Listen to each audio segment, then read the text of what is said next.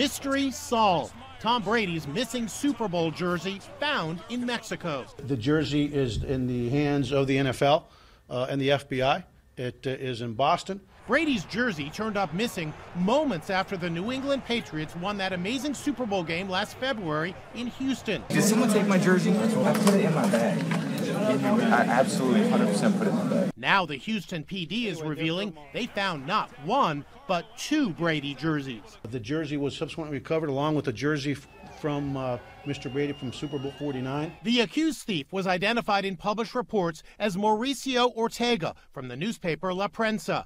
The newspaper confirmed the accusation, tweeting, "We have been informed in a brief statement that the person involved in the robbing of Tom Brady's jersey is the ex-director of La Prensa, indicating he has either resigned or been fired." So there he is coming into the locker room. So players are still filing in. He leaves moments later as other players are still coming in. So he clearly did not get interviews, entered quickly, and then left.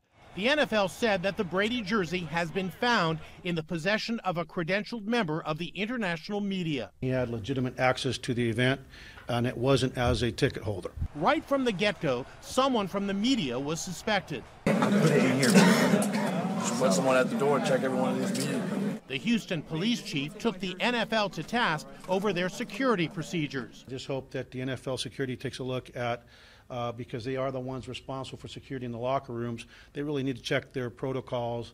There was one final warning for bad guys. You don't come to Texas and you don't steal when the eyes of the world are upon our state.